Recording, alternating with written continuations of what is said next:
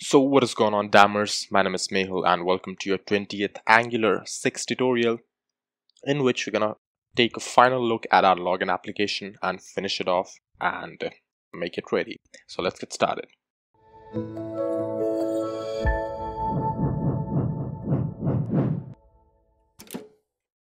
So what's left? Well, the UI and the logout part, mostly, as the final things which we need to have at least. So let's just start with the UI, and I'm just gonna speed this up really quick because now it's not really a part of Angular. I hope you know about HTML and CSS. So that's essentially what we're gonna do here. So let's get into it.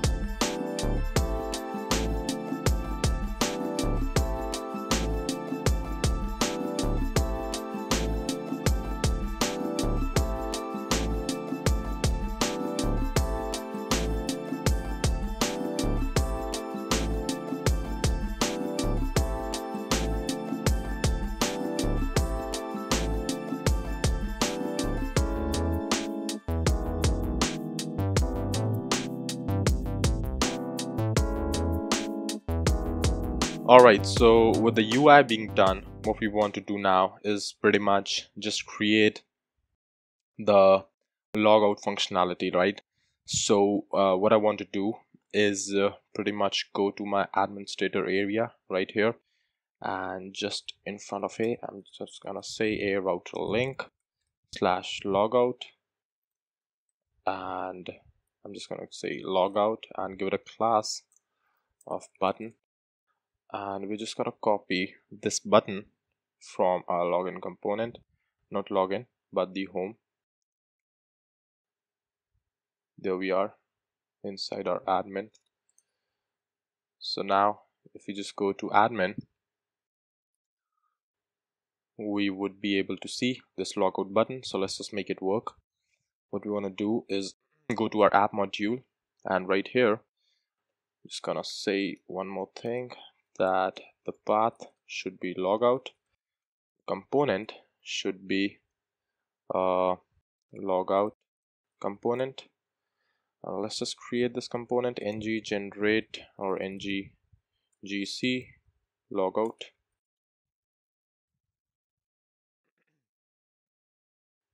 and this would do our work. So logout component, there we are, right? And yep, let's just close this file, don't save, go to app modules again. Let's just add another thing, which would be path logout, component is logout component, there we are. And inside our logout component, logout component,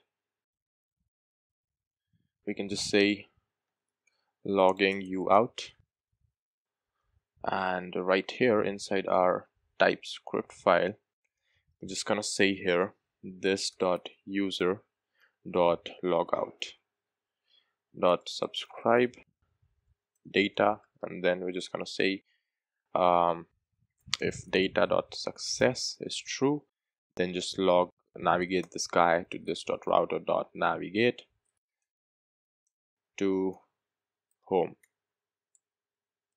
right? So let's just inject these two guys really quick, private user service, and private router is router, and we can just get rid of this thing.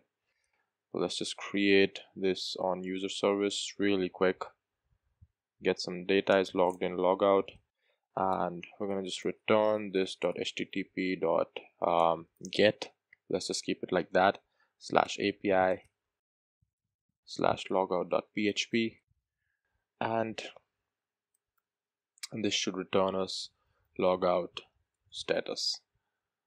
We can just create this interface logout status as success is boolean, right? And once that is done, what I want is else just alert some problem we don't know about. So I'm just gonna really quickly create my logout.php file here, logout.php, and I'm just gonna say session start. I'm gonna just say I believe it was session destroy here, but before that we can just unset the session variable as well. Session. I actually forgot about how to work with sessions in PHP the good way, but I think that should do our job.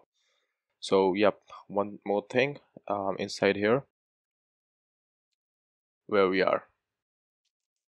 Where is it? Auth.php. Nope.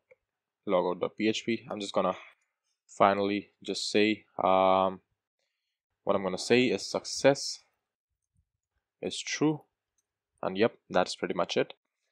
So we can just get rid of this debugger call. Where is it? In which file? The guard file. There we are. Let's just get rid of this. So now if we just go to /admin, we have a secret message for administrator only. I log out, I go to admin, we get who the F are you.